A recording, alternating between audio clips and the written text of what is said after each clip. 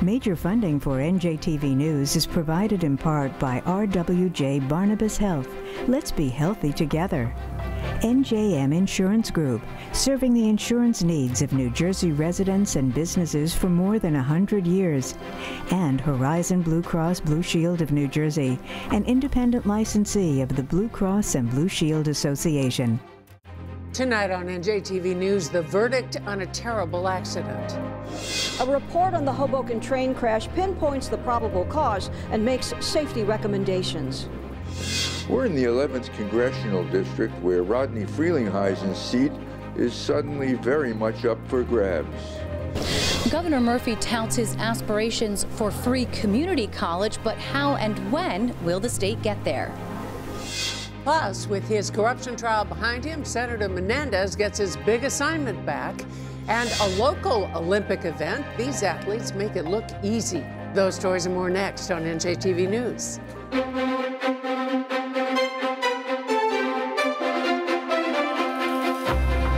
Live from the Agnes Varus NJTV studio at 2 Gateway Center in Newark, this is NJTV News with Mary Alice Williams. Hello, thank you for joining us. More than 16 months after a runaway train plowed into Hoboken Terminal, highlighting dangers riding the rails, the National Transportation Safety Board has unanimously approved a special investigative report on how it happened and why. Senior correspondent Brenda Flanagan reports. The traveling public deserves alert operators, and that's not too much to ask. But the National Transportation Safety Board today reported that's not what the traveling public got on September 29, 2016, when an NJ Transit commuter train slammed into the Hoboken train station, killing a woman in the terminal and injuring 110 passengers. The NTSB determined the probable cause of the accident was engineer Thomas Gallagher's failure to stop the train due to undiagnosed obstructive sleep apnea, and it faulted NJ Transit for failing to properly screen for it. Gallagher's last recorded physical was in 2013, before the accident, and investigators found he was at higher risk for sleep apnea. The engineer had gained about 90 pounds since 2013, which creates an increase in your BMI, which provides evidence that he should possibly have been referred for additional testing. The board acknowledged that since the accident, NJ Transit's implemented a screening program that diagnosed 47 out of 55 engineers with sleep apnea and requires them to be medically certified for duty. It criticized the Federal Railroad Administration for backtracking on national regulations last September. But I'm extremely disturbed that the FRA has withdrawn this sleep apnea screening program. This proposal is unacceptable to me. Besides recommending a robust sleep apnea screening program, the board urged all passenger railroads to develop and implement safety management systems, noting NJ Transit had failed to adequately gauge end-of-track accident hazards, and finally to mandate that all passenger railroads, including NJ Transit, install positive train control at terminal tracks. But the NTSB also reported the industry needs new technology to help stop the train inside the terminal, where PTC may not be completely effective. It's complex for PTC, maybe too complex, so we're asking the industry and the FRA to join forces and figure out a method to prevent trains from reaching the end of the track. Don't rely on engineers to stop the trains. It's got too many open failures. Transportation advocates welcome the NTSB report's timing, saying Governor Murphy just signed an executive order demanding a complete audit of NJ Transit. What they could do is roll the findings of this report into that audit and make it part of the bigger reform process. NJ Transit's long lacked adequate funding, an argument underscored by Senator Bob Menendez, who said the board's report shows NJ Transit's become the poster child for what can go wrong when you bleed a transit agency dry of critical resources and fail to prioritize infrastructure investment. NJ Transit's response to the report? We cooperated fully with the NTSB's investigation and are pleased that the NTSB acknowledged our aggressive sleep apnea screening protocol, adding it's reduced the speed limit into Hoboken and Atlantic City terminals, outfitted locomotives and cab cars with inward and outward-facing cameras, and is installing friction bumper blocks designed to absorb impact at Hoboken. The NTSB's recommendations are not mandatory, but Congress and regulatory agencies generally follow its advice about 75% of the time. In Newark, I'm Brenda Flanagan, NJTV News. New Jersey Senior Senator Bob Menendez has been restored to his position as ranking member on the powerful Senate Foreign Relations Committee. This after the Justice Department dropped its bribery and corruption charges against him. Another New Jersey political stalwart is retiring in the face of his toughest re-election race ever. Police Chief political correspondent Michael Aaron looks at those running for the right to replace Representative Rodney Frelinghuysen. Assemblyman Jay Weber is the only Republican to declare so far. He sent out an email Saturday saying, "I'm all in." We asked why. Because this seat is going to be a bellwether seat across the country. This control of Congress could hinge on the 11th Congressional District in New Jersey, and it's too important to sit on the sidelines. I feel like I have to get in, represent the values of my constituents and my neighbors, and help keep this seat for the good of our country. Weber has put out a long list of local elected officials supporting him. Veteran Republican State Senator Joe Panaccio was a likely candidate, but has decided against it. Too many variables, he told us today from Florida. You go to Washington, you have to start all over again. Republican Assemblyman Tony Bucco says he's seriously considering it and will make a decision over the next couple of weeks. This is not something that you just jump in head first in. This is a very important seat. I think this will become, now that Congressman Frelinghuysen is retired, this will become a bellwether seat for the country. And that's an important decision to make. We have to have the right candidate who is able to energize the party. Bucco has put out his own list of supporters and thinks his prospects are solid. The people of the country and in the 11th Congressional District, I think, are looking for a leader. Somebody who is willing to work hard, tackle the tough problems, is not afraid to work across the aisle. And I've done that, Michael. I've done that in Trenton in the 4 terms that I've served down there so far, and now going into my 5th. The district has long leaned Republican. 60% of it is in Morris County, a traditional Republican stronghold. But at the headquarters of Democrat Mikey Sherrill, a dozen people were calling voters today, and it's only February. The former Navy helicopter pilot and former federal prosecutor downplays the significance of Frelinghuysen's exit. We still have a hard fight ahead of us, and making sure that people understand the message. So I don't want to take anything for granted. You know, everybody here in New Jersey says you either run unopposed or you run scared. So I'm going to keep running scared and make sure we do every single thing we can to let people know what we want to do for New Jersey. 3 other Democrats are running: Tamara Harris, Mitchell Corbett, and Mark Washburn. But Sherrill has party backing and has raised over $1 million, and she's already figuring out how to run against some new Republican. You know, I think any Republican is going to have to run on the agenda coming out of Washington, and that agenda has proven again and again to be bad for New Jersey. So we see attacks on our health care system, rising premiums, a tax plan that hits New Jersey particularly hard, especially the 11th District, and then, you know, reneging on the promise to invest in our infrastructure and our Gateway Tunnel. Weber sounds optimistic. For as much as we've supported Rodney for so many years and people were happy to do it, there was no sense of urgency because Rodney was safe. Now that the district's in play, the Republican Party and other grassroots activists realize they've got to get energized, they've got to get active, and they're committed to keeping this seat. New Jersey loses something with Rodney Frelinghuysen's retirement. As Appropriations Chairman, he'd have been in position to help the state for years to come.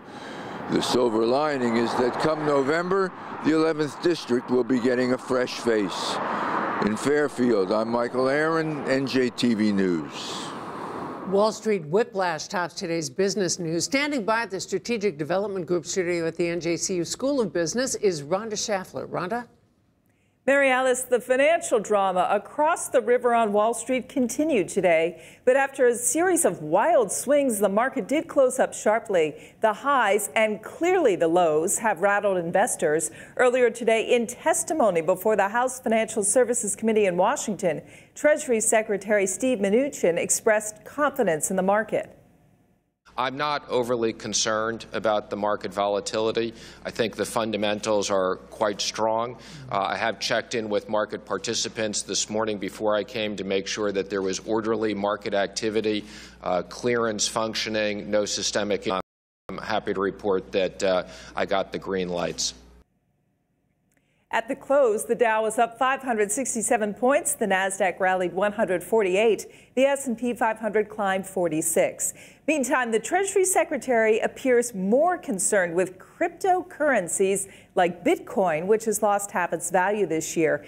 Bitcoin is an unregulated virtual currency. Today, the Senate Banking Committee held a hearing on these cryptocurrencies and discussed whether U.S. regulators should be given more power to oversee their trading. Officials are worried about investors potentially losing their money in possible scams.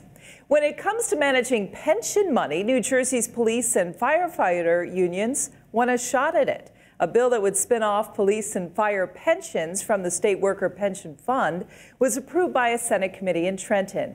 The bill would allow a board of trustees to manage the $27 billion in pension assets for those public safety workers. Governor Christie had vetoed a bill to do that when he was in office, but State Senate President Steve Sweeney reintroduced it in the new legislature. We have a glimpse of what one of Newark's latest redevelopment projects will look like. The developers of a 12-acre project known as Riverfront Square have revealed the design of an 11-story tower that will anchor it, which will be built on the site of the old Newark Bears Stadium. This 500,000-square-foot tower will be made of environmentally friendly timber and not metal. The developers are waiting for an anchor tenant to sign on before beginning work on that wooden tower. The entire Riverfront Square project will be comprised of both apartments and offices. And those are our top business stories.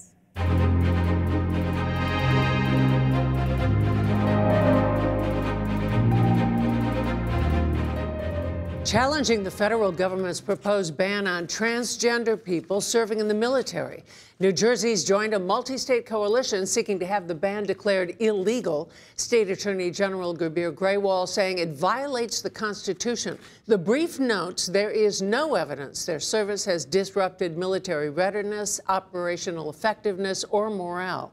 A district court granted a preliminary injunction against the transgender ban in December. A district court judge has temporarily blocked Immigration and Customs Enforcement from deporting 3 Indonesian immigrants who sought asylum inside the Reformed Church of Highland Park. For the next 5 weeks, until the judge delivers another ruling, the men cannot be deported but can still be detained by ICE. Opening a conversation about free community college, Governor Phil Murphy and the First Lady held a roundtable on the benefits of offering it. But the Senate minority leader is already wondering how we're going to pay for it. Brianna Vannozzi reports.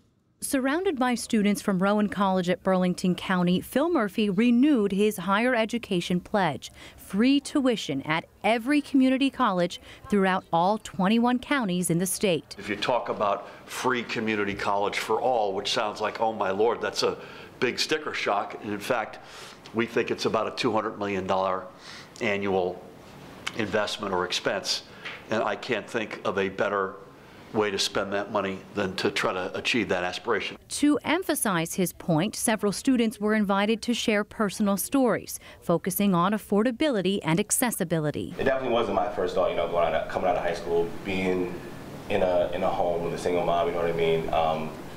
Affording college wasn't really on my mind. Rowan College at Burlington, formerly known as BCC, is one of few community schools using a new model. Students take 75% of their courses here at a significantly lower cost, but finish their final year and get their degree at Rowan University. Today, Murphy was urged to support a bill creating similar programs elsewhere and guarantee financial aid eligibility. We like to see a seamless pathway from training that we provide at the 19 community colleges for workforce to make them all go into college earning credentials and degrees down the road. I struggle still, even with the lowest tuition in the state.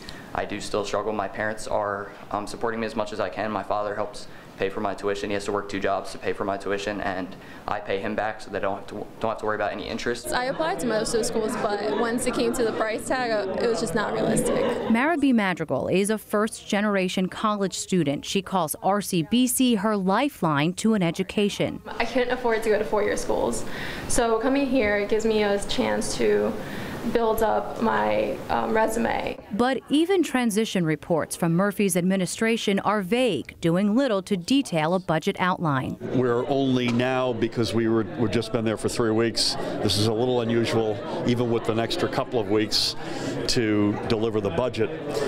We're still in the early stages of putting the building blocks together. But it could be this budget? Well, we're going to see. I don't know. As I said up there, I don't think you get this tomorrow. So the governor's emphasis is clear, and his sights are set high: universal pre-K, fully funding the school formula, and free community college. The question is he stacking his plate too high?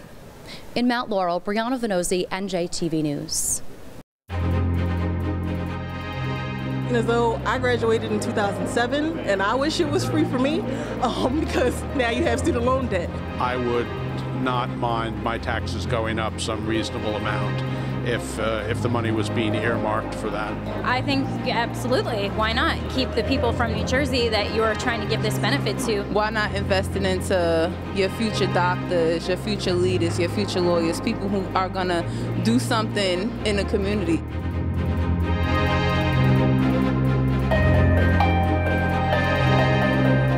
The State Department of Health will mark tomorrow's 18th annual National Black HIV Awareness Day by urging citizens to get educated, get tested, get protected. Leah Mishkin reports the impact of HIV/AIDS is still being felt in New Jersey. She always had a smile on her face. Before you understand why we're at this cemetery, let me explain how we met. Gwen McMillan was getting her annual free testing done at the National Black HIV/AIDS Awareness Day event. She says she does it as a precaution. And I'm always talking to the teenagers or, from 13 up. Be careful. Don't think because you look good on the outside, be very careful. Ask questions. Don't be afraid to ask questions. Today, more than 37,000 people are living with HIV in New Jersey. And while African Americans are 15% of the state's total population, they represent 50% of those currently living with HIV/AIDS right here. Reverend Dr. J. Stanley Justice says while those numbers are improving, the fight is not over. Even though there's been some progress made, even though there are medicines out there to help and prolong life, but we still gotta move toward the eradication of HIV/AIDS altogether. Outside in the mobile testing clinic, we were told you can go years without knowing you're positive. And I've seen that firsthand with clients. The damage that gets done can be really, really bad. It's tough to get that message out there sometimes. Gwen McMillan says her niece didn't know she had AIDS until she was very sick. That was back in the early 90s, before medication to manage it was widely available. I said, don't be ashamed. I said, that's what's nobody won't talk about it. And you need to talk about it. It saved lives. McMillan says she prays every night that lives are saved. As people gather today to bring awareness, she stands here thinking of her niece. I don't know one person that she didn't get along, even the person who gave her AIDS. She said, I forgive you. A young woman, she says, who had a smile on her face.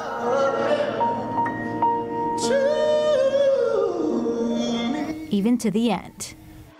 In Trenton, Leah Mishkin, NJTV News. An investment in Scarlet Knight scholars, that tops tonight's Garden State Express. Our first stop, Piscataway, where some 700 student athletes will be getting a new academic center made possible by a $15 million donation, Rutgers Athletics' biggest donation ever. The gift from alums Gary and Barbara Rodkin will be used to consolidate academic support services for all athletes and training facilities for soccer and lacrosse on the Bush campus right across from High Point Stadium. Next to Trenton, where the Trenton Battle Monument is in need of a makeover. It was erected in 1893 to honor the patriots who kept the Hessians at bay at a critical turning point in the American Revolution, and it has plaques to prove it. But no way to get to the top until 3 years later, 1896, when a state-of-the-art Otis elevator was installed. That no longer functions. The state DEP says there are challenges to reopening the inside: mold removal, installing a custom elevator to fit into the skinny shaft, which then would require an elevator operator who'd require a restroom. But the 148-foot tall exterior is in good shape. Finally, Haddonfield, where birdhouses have brought the bluebirds back.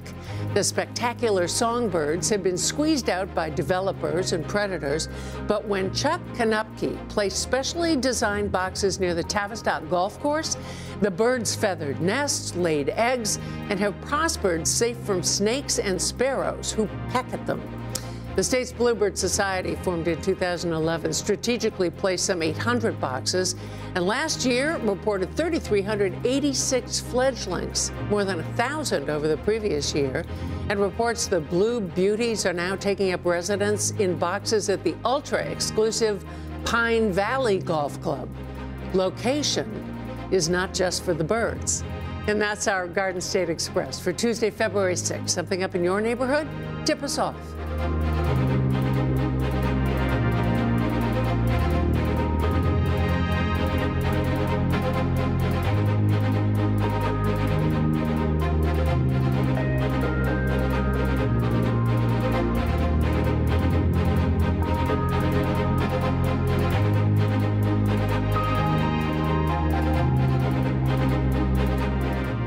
The Winter Games of the 23rd Olympiad opened Friday in South Korea, but some special Olympians are already competing here. Michael Hill reports. Seconds after 39-year-old Jeremy Dobies skied down the slope, his fans posed for pictures to celebrate his feat at the Special Olympics of New Jersey.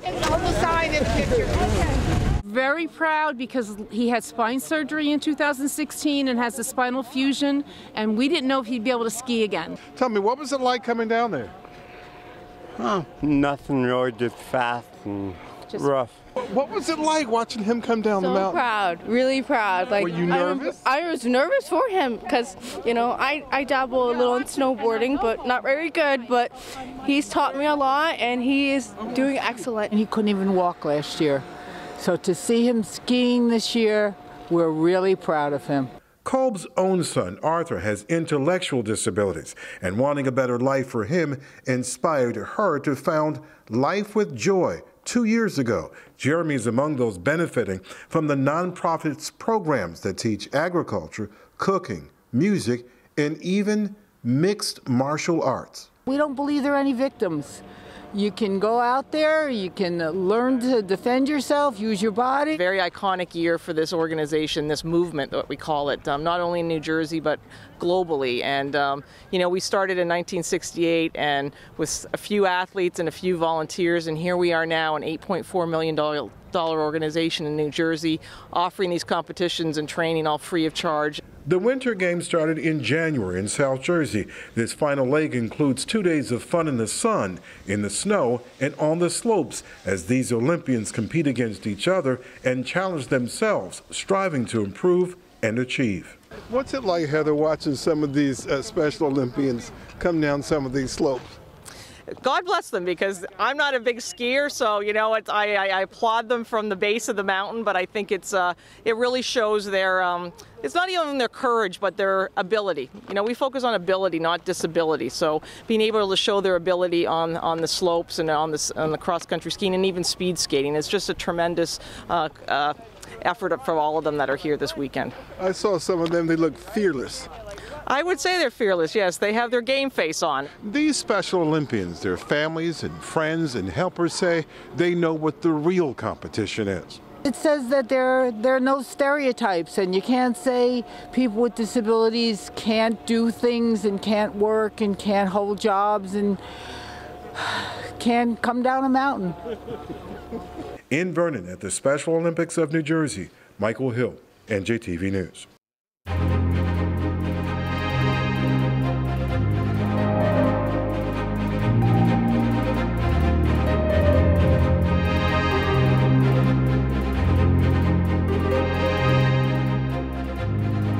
Plus, some noteworthy facts that help you know Jersey. New Jersey Transit says only 6% of its trains have positive train control. New Jersey's Winter Special Olympics have 8 events, including snowshoeing and figure skating. The Newark Bears minor league baseball team was founded in 1998 and folded after the 2013 season. And Congressman Rodney Frelinghuysen's great-great-great-grandfather was a framer of the United States Constitution. If there's someone who you'd like to get to know Jersey, share. Use #KnowJersey. Tomorrow on NJTV News, Newark's top school administrators get a new contract sweetened with raises. To share any story you've seen tonight, go to njtvnews.org. I'm Mary Alice Williams. For all the men and women of NJTV News, thanks for being here. See you tomorrow.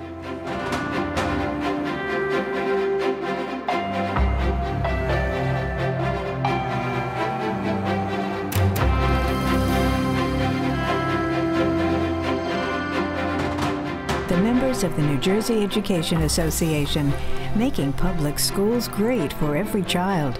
And PSE&G, we make things work for communities. Have some water. Look at these kids. How are you? What do you see? I see myself. I became an ESL teacher to give my students what I wanted when I came to this country. The opportunity to learn, to dream, to achieve, a chance to belong and to be an American. My name is Julia Toriani Crompton, and I'm proud to be an NJEA member.